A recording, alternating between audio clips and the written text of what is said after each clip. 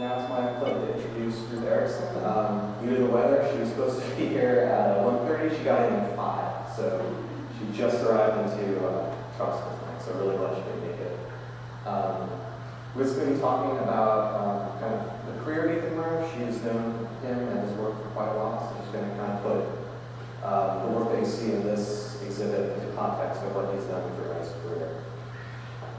Ruth is an art historian and a curator. She is a PhD candidate in the history of art at the University of Pennsylvania and a research fellow at the Institute of Contemporary Art in Boston. Her research focuses on 20th century art with specific interest in video, film, social art practices, and pedagogy. From 2004 to 2007, she was curator at the ECA Center in Burlington, Vermont, where she organized over 2 dozen exhibitions. So, help me welcome Ruth to Charleston.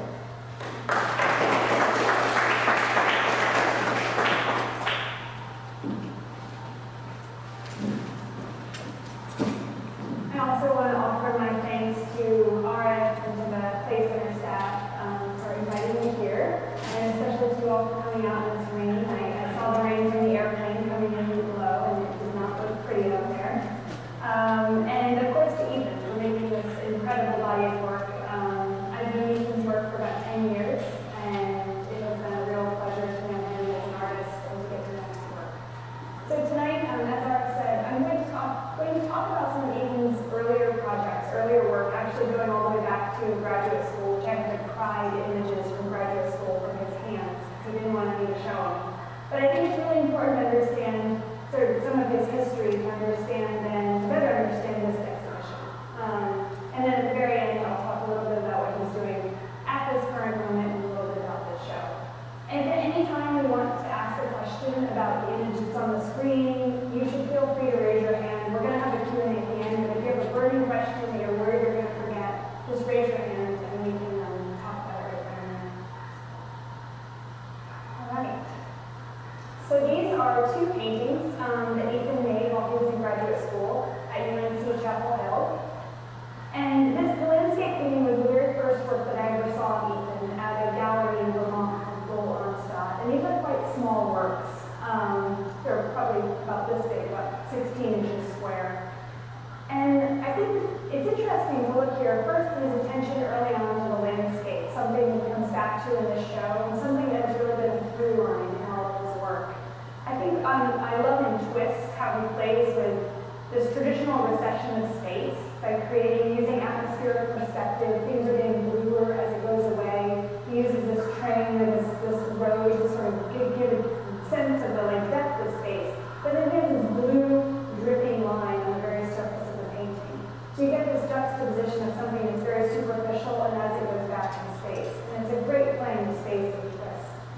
In Land Laid Bare, I don't know if you can tell in this reproduction, but the landscape is literally made up of tons of small little lines. He's using brushes with just a few bristles on them. And an amazing array of colors, blacks, blues, greens, red. And so I think what we see in Land Laid Bare is also his interest in the graphic line, the drawn line, even when he's painting. He's building on line over line, just like he does in graphite work later on in this very early painting we've done here. I also think Land Laid Bare reminds me of a sepia tone photograph. So I see already here his interest in photography, even though he's not yet working in the medium. But there's this recollection through the color of the sepia tone photograph. These are the very first landscapes I saw of Ethan's, and I really liked them. This is when he started grad school painting. Then he got into this in graduate school as well.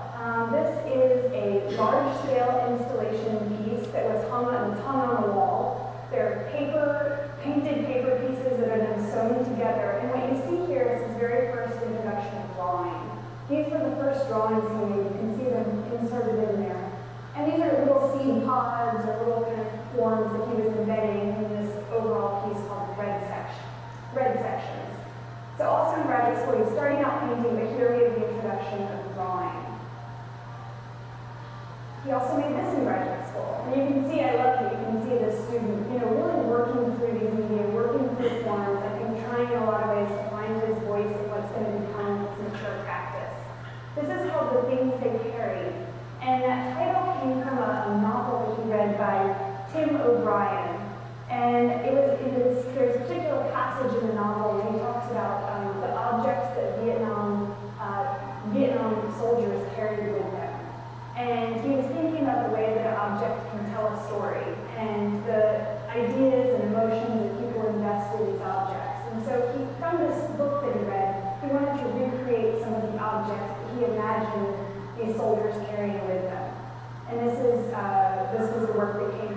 these were hung on the wall in a kind of installation piece, but they're sort of a taxonomy or a collection of these.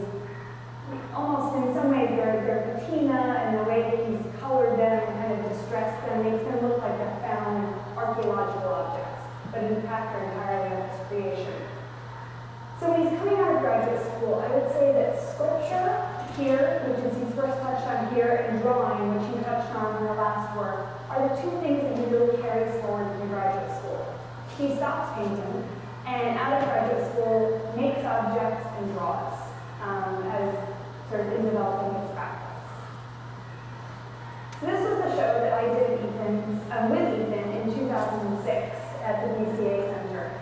And I want to use this show, or really the series that Ethan did for the show, to sort of talk about what Ethan developed as his mature practice, which is the one that is carried through in this show and is carried through in subsequent shows as well. I think that there's some artists who have worked on a series and then work on a drastically different series next. I'm thinking of somebody like Damien Hirst, who stops a shark and then does dot paintings and then does something entirely different. There's these like ruptures. And I think there are other artists, and I think Ethan falls in this category, where project upon project he's taking ideas and there's a continuity and a sort of progressive nature to the way that Ethan works. And I think that what you can see as you trace in these projects is him learning how to do things that then he integrates into the next project. And then he builds upon that idea in the next project.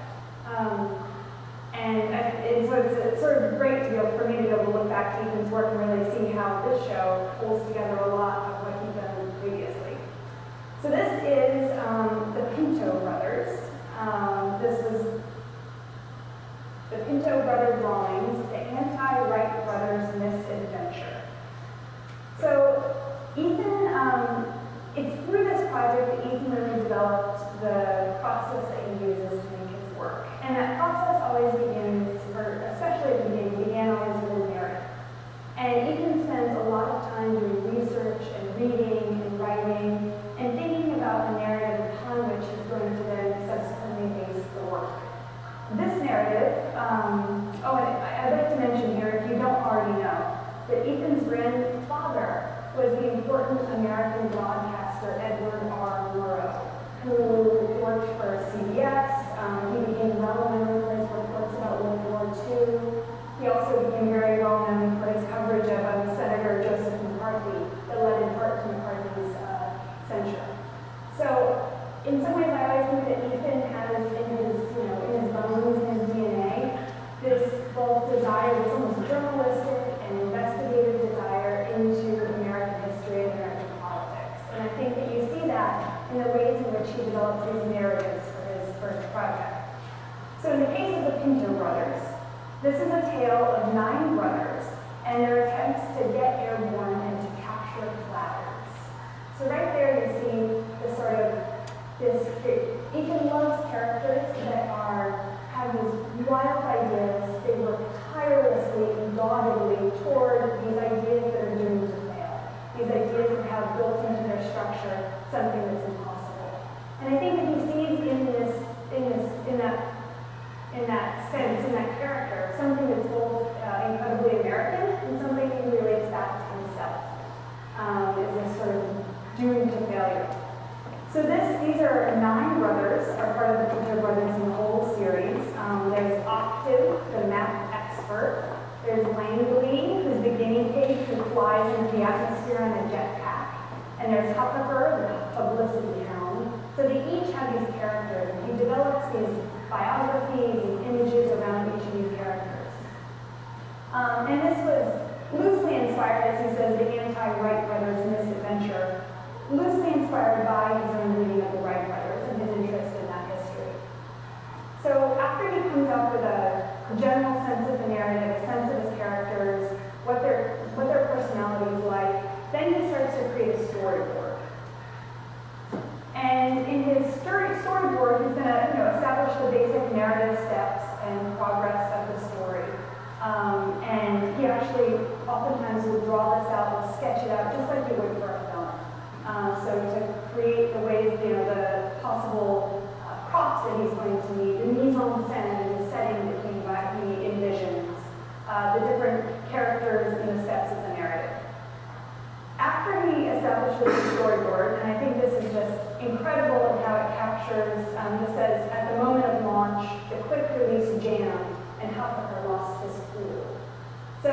you can also, the titles for Ethan's work are always incredibly important to leading the steps into the narrative. So the titles often sort of reveal the narrative moment which he's trying to capture.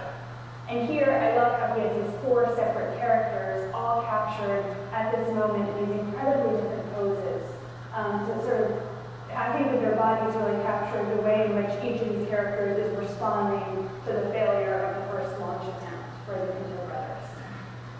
So he's established the narrative, the storyboard. The next piece are the props and the costumes. And this is really where that work in sculpture in graduate school comes back. Ethan, everything you see here, Ethan has imagined. He's gone to yard sales to collect the pieces. In his studio, he's put together, bowls and straps and belts and tape. And he has created these costumes from things that he's sourced. And I think that the props it's a sculpture practice. And it's always very important. The props are these kind of incredible things that you look like you could have made at home with the things that you have lying around, but and which is definitely what the image that he wants to convey. But one would never make these things at home. They're totally bizarre looking. So this is the pilot, the 3rd attempt to descend. And I love that he has some kind of tube in his mouth. Like as if he's blowing or sucking or what would you be wearing with a jetpack with this tube in his mouth? Giving the jetpack oxygen, perhaps? But just that little gesture, and what it points to about the absurdity of the action being depicted. During this phase of building the props, setting up the costumes, he's also scouting locations. So at the time when Ethan made this, he was living in Seattle with his wife, Vita Weinstein, who's a collaborator, regular collaborator with Ethan. So we'll see a picture of her later. And this series was on the coast in Seattle. They did this on the coast in Seattle. And it happened over about 5, the performance part of this, which is where Ethan, just imagine the scene for a minute. Ethan has a duffel bag full of these props, probably many bags full of these props, full of these costumes. He plays all of the characters. He goes out to the coast in Seattle. He puts on these outfits. When he's Lilienthal, or when he's Huffaker, or when he's Octave, he subsumes that character and he acts out the elements from his storyboard himself for the camera that his wife is holding and shooting him doing this performance.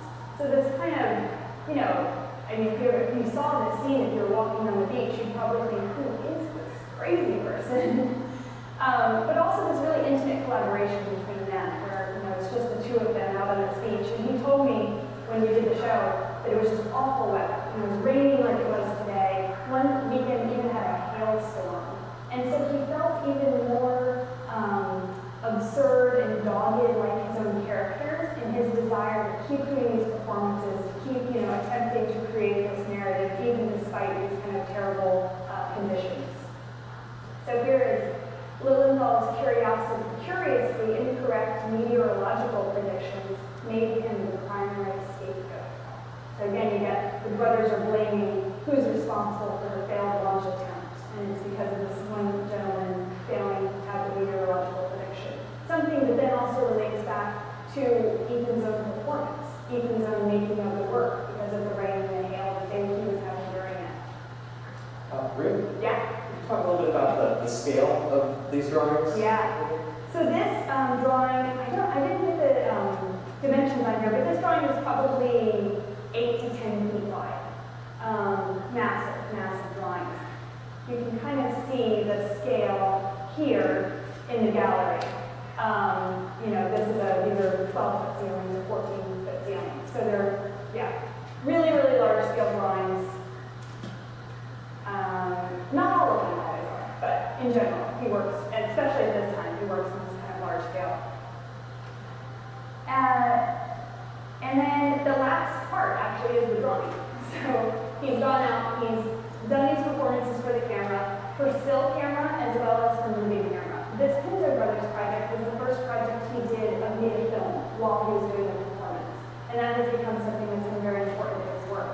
So in this film, and in the back of the gallery for the show that I did, we actually showed the film in 2 screens of, these edited together pictures of Ethan, always as the character of one of the brothers going out and doing these crazy things. And then the images, the drawings are based on stills from the film.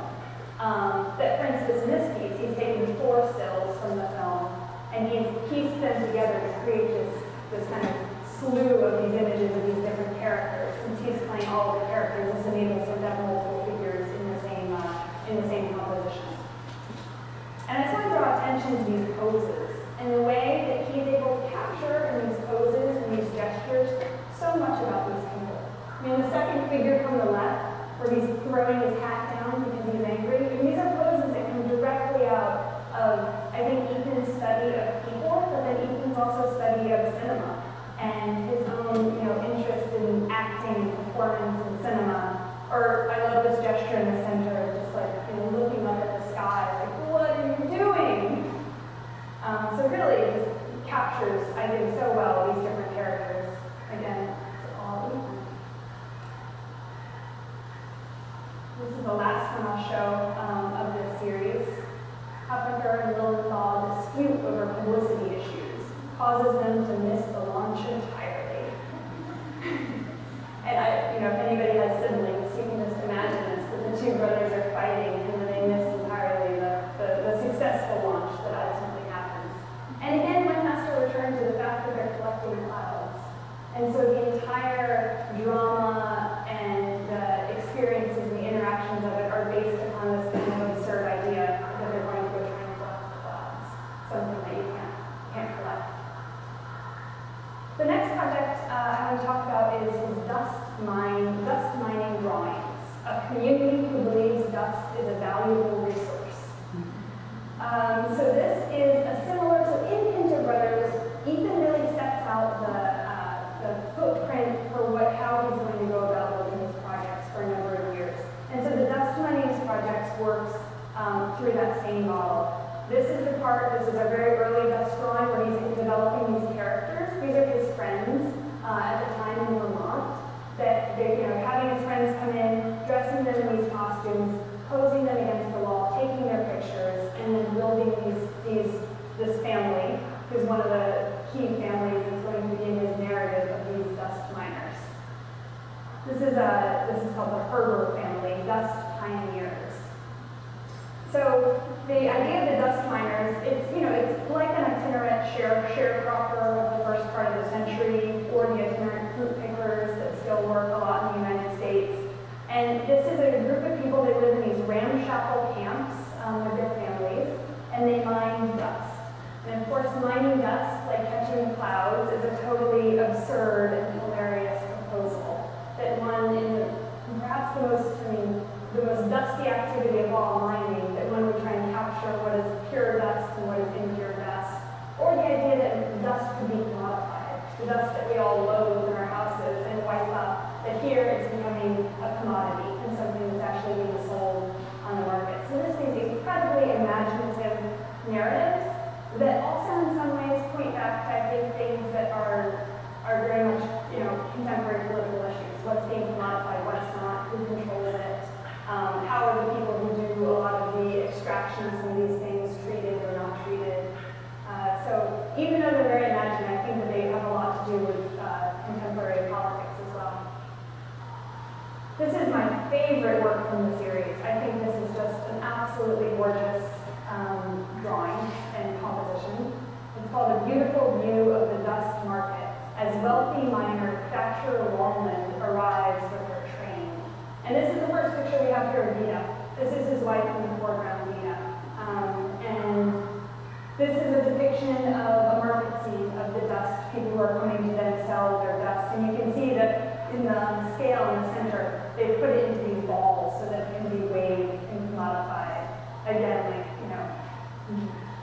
the impossibility of being able to put dust into something like that. And this 100% pure dust that's everywhere. And these people, there's a lot of talk about what's pure and what's impure dust. As if that could be determined. So this is, Ethan had a really great opportunity with this when he was making this project. He had made the early storyboard, he had developed some of the narrative characters, and he then got in touch with Harvest Films. And they really loved the idea, and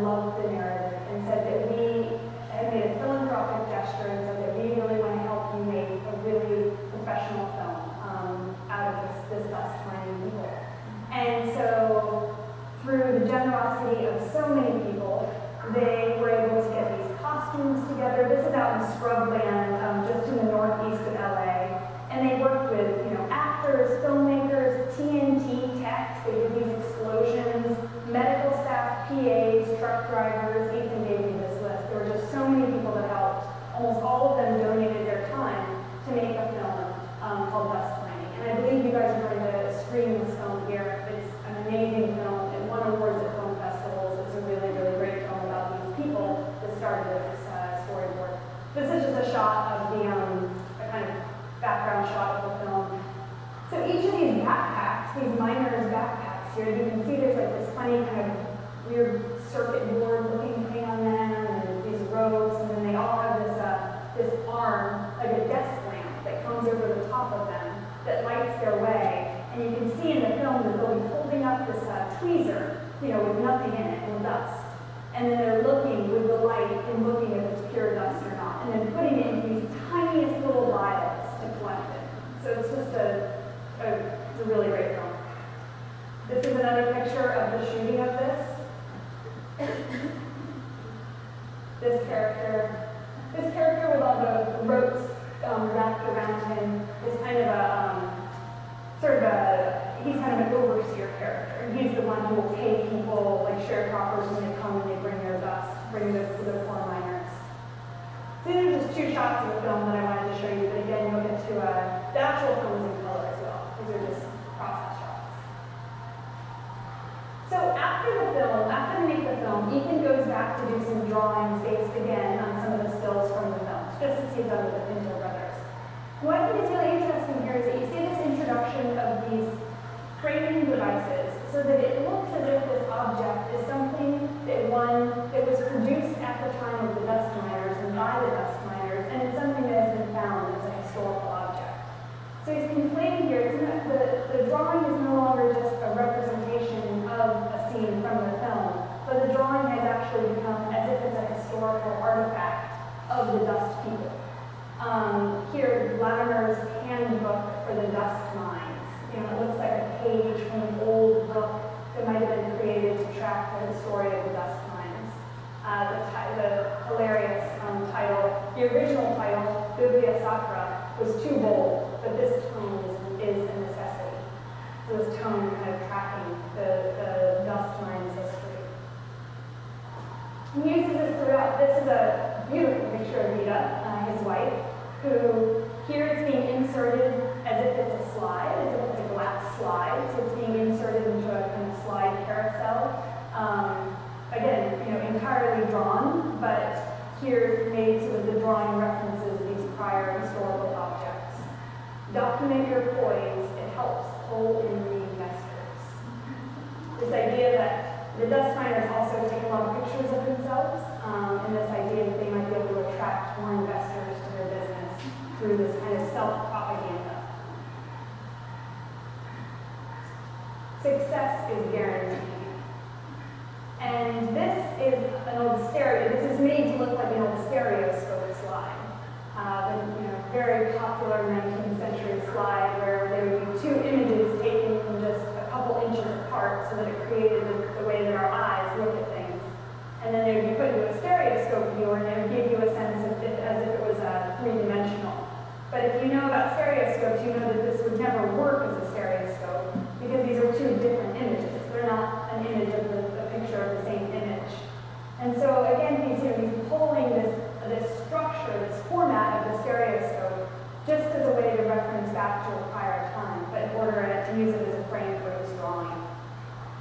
And to me, this looks like a game, like Double Dutch or something. But look how many lines there are, and this boy seems to be suspended within this sort of set of ropes. And so you can never quite know, is this game or is this like training for young children to be able to become agile as dust miners? And I love the side how Ethan has drawn this in this kind of historical script, Dusters Publishers, as if that was then also a publishing company that came out of dust mining. So just this very complex kind of architecture and infrastructure that Ethan builds around his stories. And I think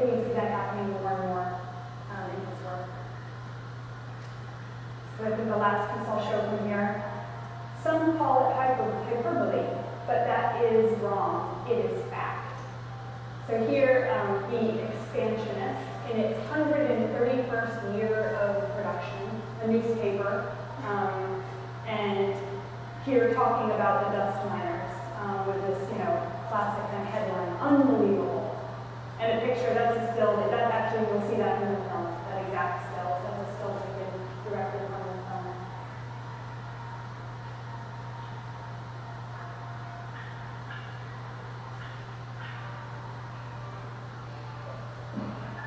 I realize I have a watch up here. Okay. All right.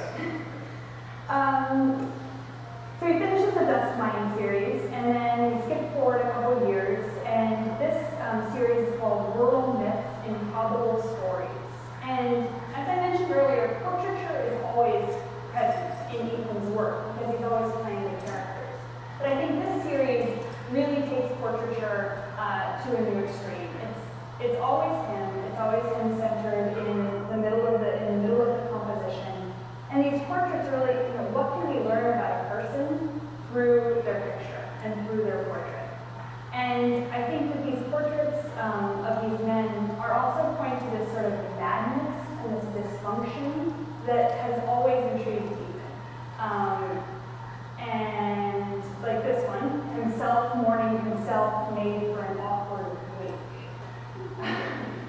So, this sort of hilarious gesture toward immortality, because one is at one's own wake, but that very presence at one's own wake made it awkward. So there's a lot of humor involved with pointing at this dysfunction or these characters that are a bit mad that he's depicting here.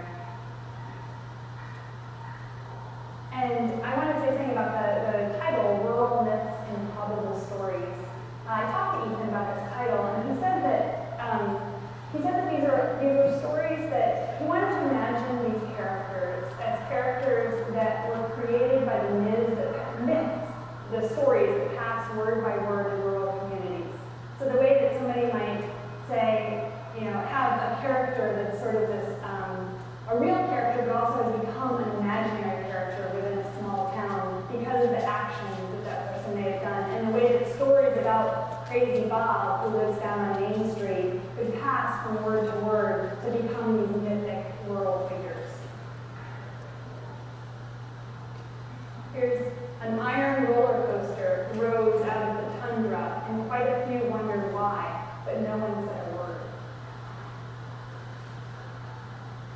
And I think what's incredible in this piece is just, this character that Ethan has imagined and has played, and the way that he both positions him on this kind of cantilever arm that's coming out that looks like it could go up and down, but then the number of tools that he's holding in his hand, the things that are hanging off of his rope sash across his chest, all of these tools, and then that paintbrush tucked into his hat.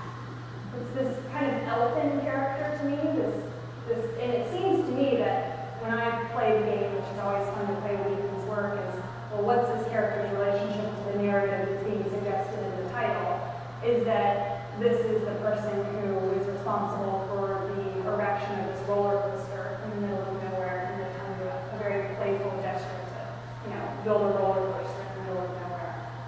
But I think they're very open for interpretation, these pieces.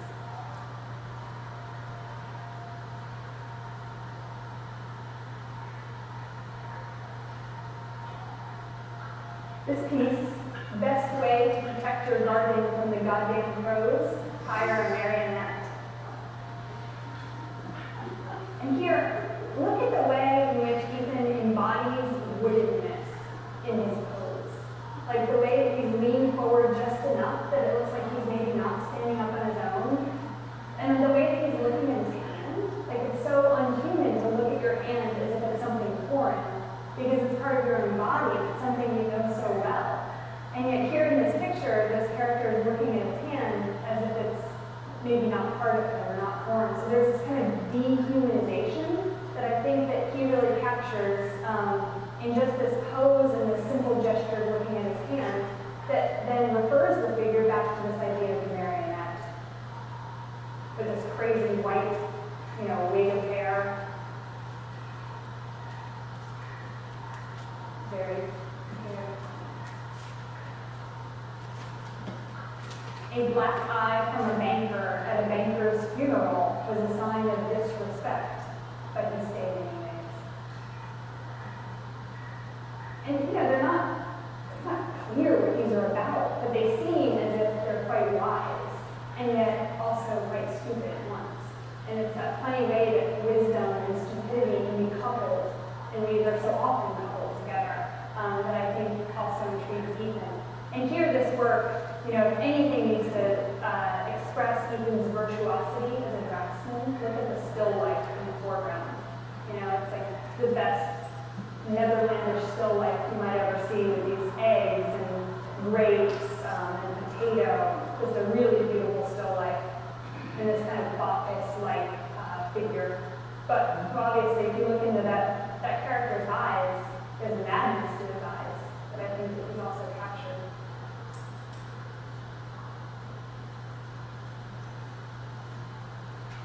This is a next series that he did. He did this series for his first show that he had in Paris. And at the time, I was actually living in Paris, so I got to go and see this show at the Gallery Particulière. It's called Momentum House. And I think, for me, it really was a pretty important shift in Ethan's work that happened around this time. Because I think whereas before, we can sort of trace out a narrative or the suggestion of a narrative through these characters, through these titles that are quite descriptive. Here, I think that the scenes and the images become a lot more surreal. And there was always a surrealism in the absurdity that was going through the prior works, but this is a totally kind of unreal scene. One would not happen upon this scene. This scene is a pastiche where he's taken a lot of different elements and pieced it together here. Momentum House sort of loosely follows, again, it's hard to make it narrative, but loosely follows this character that you see here with this funny hat and round glasses. The round glasses are the signal that it's the same character throughout. Follows him in engaging with these architectural spaces. But the architectural spaces are always kind of surreal spaces. So this architectural space opens up into an ocean scene. And this is called Romance, and it seems to me like that lady is looking right at this guy. And there's a potential of a kind of budding romance that's happening within this through a drawn woman and a human being. Nighttime in here. I think what's most interesting about this to me, what it makes me think of is like, where's in and where's out? Like, is he in the house or is he outside of the house? And nighttime in here, also to think of the way, like, as if night had happened in one's, like, as if in one's head. Like, there's a night that has befallen in his head, gesturing again to this madness. But then there's these stars, which you can't see as well in here, but it's a little bit the contrast with the stars up top. There's like a whole solar system on top that he's drawn into this architectural space. The prisoners. Here I think this is like a curiosity cabinet that's been turned into a kaleidoscope. And you can see that he's shot through, there's these little circles that he's drawn in the preceding, we got kind of a slice of the wood through it. And you can see these little circles as if he's created this oculus that he sees into it. But we can only imagine what he sees. And inside this structure, Ethan is embedded at the very top, still from a Western film, a zebra.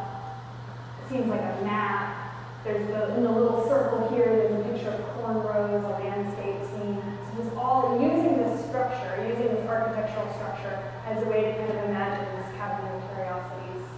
But then that same figure is moving too. It moved again.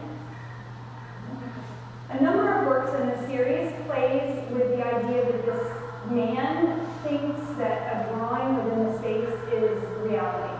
So, as if he's looking onto that and thinks it's a mountain, there's another picture of him trying to catch seagulls, but you realize that the seagulls are actually the wallpaper in this house. So the way that these kind of representations within the house are becoming reality for this figure. What time is it? Okay, 5 minutes? 5:10, yeah. 5:10.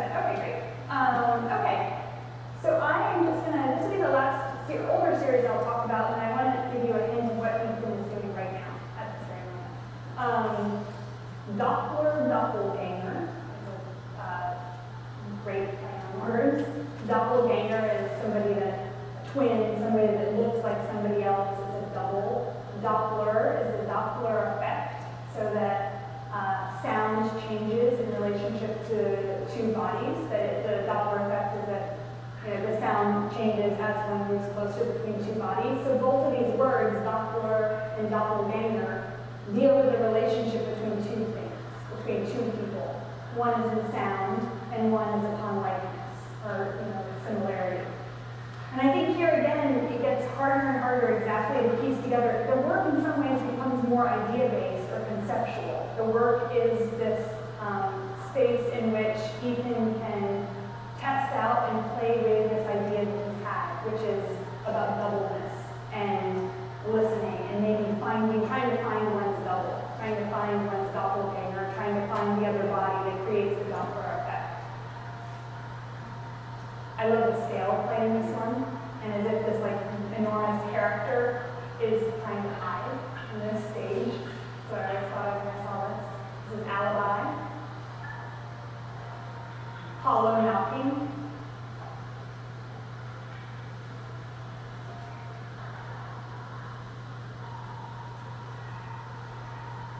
Switch.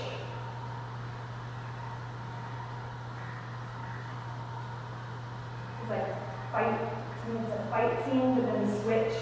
I think of also like an electrical switch at this moment, the spark.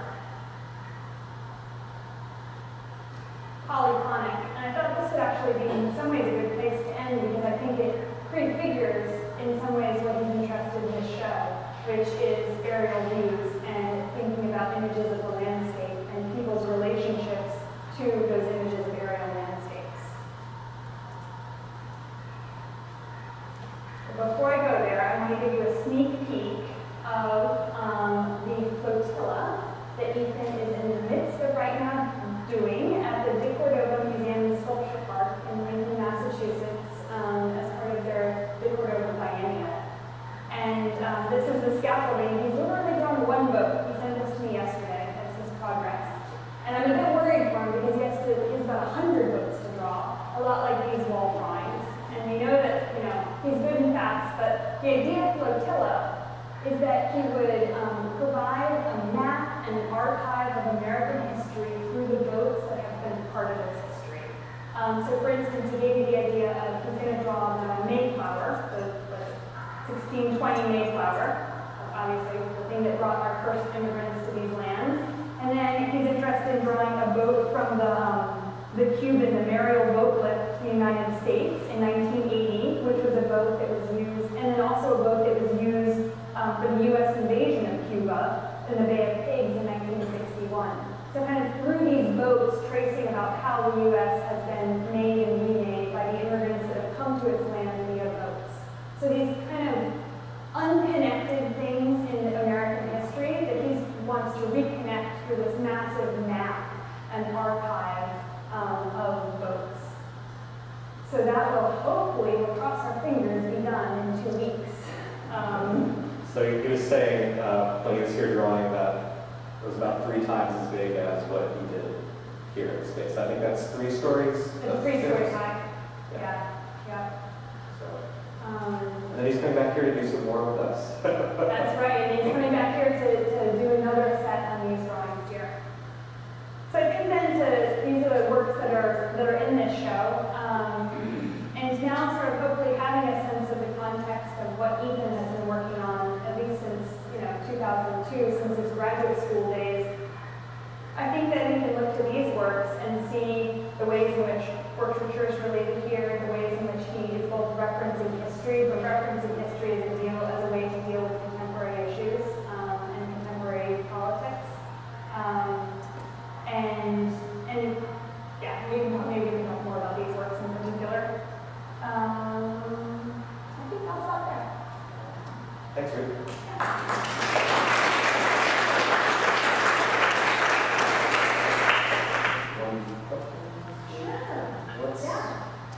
Open up to questions for Ruth about what was the show? Lincoln is close to Boston. It's like 35 minutes west of Boston, was it? Yeah. It's mostly an outdoor sculpture park, but they also have, there's also a museum here. They have a massive outdoor sculpture park.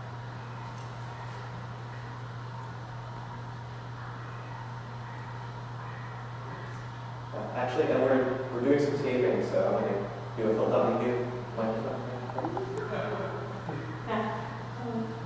That middle set around 2010, in which there were self-portraits, all figurative works, they seem very self-reflexive, like he's watching himself. I'm sure that's intentional, but he's just curious about himself, his position in space. I mean, I'm trying to make a leap of faith here.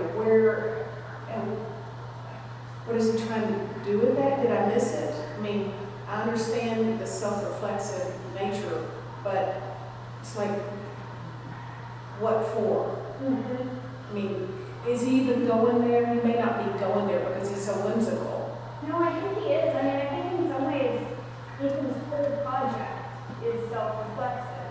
Because I think that in these characters that he develops, he's finding things not only that he finds in history or other characters from history, but things that he sees in himself. So, dysfunctions or frailties or obsessions or an inflated ego, but at the same time a very kind of torn apart ego, feeling like, he's I feel like all of those emotions that he's developing out of his characters or finding in historical characters are very much reflections back on himself. And it's a bigger debate how much we want to tie any piece of work back to the sort of subjectivity or identity of the maker, him or herself. I think that in the case of Ethan's, especially how he's talked about it, that relationship is actually quite close. That the characters that he's developing are in some ways distorted, like a funhouse mirror of his own self. So I think in this series, these characters are both about the own personality of the character, but maybe also about what these characters might be capable of or what they've done. So the way that a character can then open up and gesture to a much kind of larger scene, to me it seems to be at work in these narratives, especially since it's called world myths. The idea that one character might embody an entire myth. What might that myth be about? But I think the self-reflexive question is, I think it's very apt, and I feel like it's really prevalent in all of the work. I see in these a set of reveal and conceal simultaneously in these extremely wonderful figurative language that he's working. Yeah, I think that's a very, really good point. Yeah, I just want to make a comment. I find it really interesting that in some of these pictures, especially within the landscapes, that he's either perched or balanced or he's falling into it. I find that very interesting. Yeah. I think we live in a crazy world, and I think, it's kind of weird that he does that juxtapose. I think that kind of has something to do with it. I think you're right, and I think that Ethan has talked about from a very young age being fascinated by flight. And he has these crazy stories of growing up in Vermont and jumping off things that I've never let my kids jump off of, and always kind of having this idea of the excitement of getting airborne. And I think that what comes with that is the fall. And so, like that early Pinto Brothers series, it's all about this dream of getting airborne. And I think then you can see that following through, as you said, like Fury and Poe's right on this edge, both to get high, but then one has to reckon with the fall. Is one of the ways that you can set that. Yeah.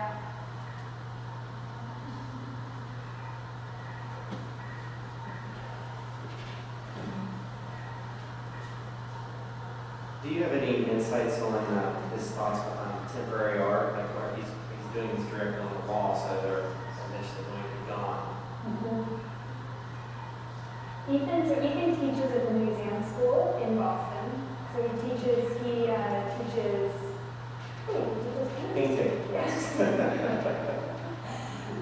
teaches painting, and I know that as part of his teaching in art school, he's very engaged with contemporary art, and definitely encourages students to look at contemporary art, consume contemporary art. He keeps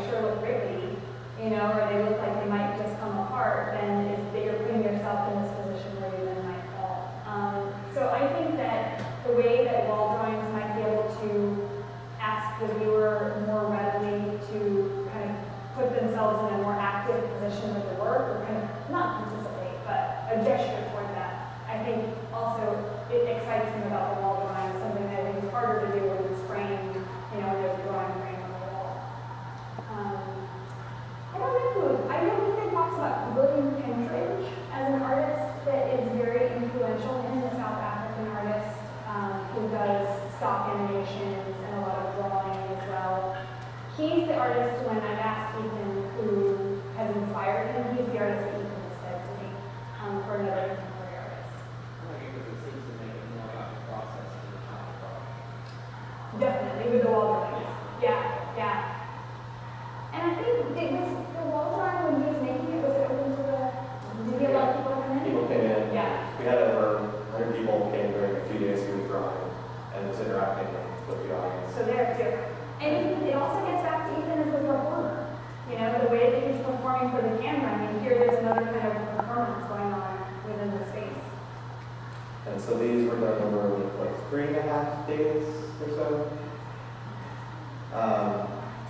And for a drawing, he develops those, could take a month, 2 months. So it's Yeah. much different just by the speed of how quick he's executing the pieces. So I think where he feels kind of free, like it was seen as an experiment for him. He liked the freeness of that house. These are the pins he used, right?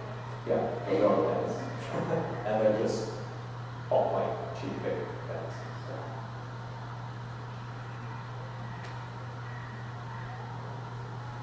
I was curious to know, so some of the work here is dealing with landscape. The titles are the ones on the new stuff, referencing Hudson River School, 19th century landscapes. It's actually crossed my mind this morning what are contemporary landscape views these days. Those are very idealized and had many times. They wanted to show people in harmony with nature and expanding out west. These are all good things. Go America. But now, what are our kind of contemporary landscape paintings? We're not paintings with imagery. We see, floods in Colorado and fires out west, and it seems a lot of our current landscape imagery is ones of destruction or even transition. And we're also seeing those kind of from your used helicopter. Right. Footage. Point of view. Yeah. So I'm curious about kind of what is our current and how we Yeah. I think that one thing is that, when Gershot was making those, he was going out on these expeditions where not very many other people were going out and seeing these views. And so it was also a way, I think, to bring back and create a view of the West for a population that wasn't accessing landscape views. But I think now, I just flew in, that all of us fly, we see like landscape views in some ways Google Earth. Like landscape views are so accessible in a way to us that I think that through technology it has also changed our access to landscape views, which I think has inherently then changed what those landscape views might mean, to us, or how they might function in our society. He also has, with that, he has this inkling, which is this sort of imagery somewhat derived from the Mars rovers, from the extraterrestrial solar system exploration.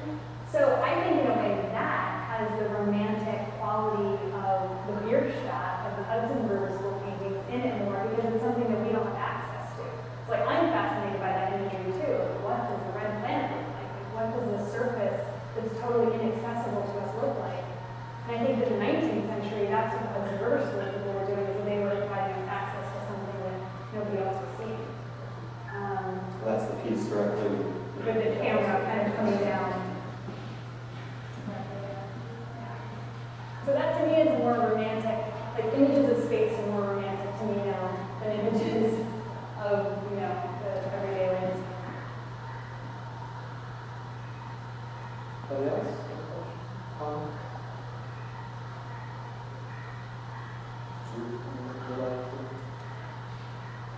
When you guys think of it, what do you think of the show? Yeah. Does it seem like work that's familiar to you all, or does it seem like it's something that's really different than other work that you've seen? Does it recall certain other artists or anything? I guess we can talk about it too more casually, but I'd love to hear your guys' opinions of his work. I know when I did the show in Vermont, when we did the show, we had a lot of guests came in. It's a gallery that's right on Main Street, and so a lot of people are kind of coming in and out. And people they were really interested in the narrative, and they really wanted to get down who's the characters, what's the relationship between Hoffer and Octave, and they wanted to get down the sense of the narrative because I think it was something for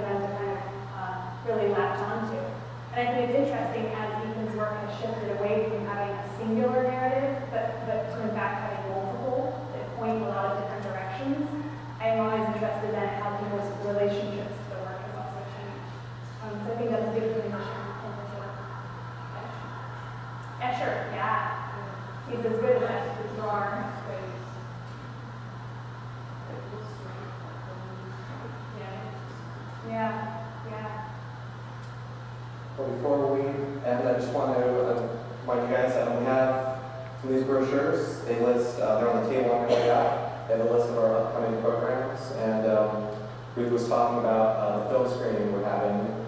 And that is October 26th from 5 to 7. We're going to be showing those in our planetarium, the Electric Sky Theater.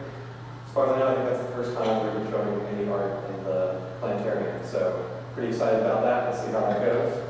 And that week before that event, he'll be back here reworking some of these wall drawings, and folks are welcome to come and watch him work as well. So if you don't already have one, grab one, and we hope to see you again. And don't miss that dust mine. Yes, it's amazing. We were testing it out past couple weeks to see how it goes. The sound system in that place is amazing. So the dynamite, all the explosions, it's pretty cool. And Ethan will be talking about each film as we show them. So that'll be a unique experience. Well, thanks so much, Ruth. It's great to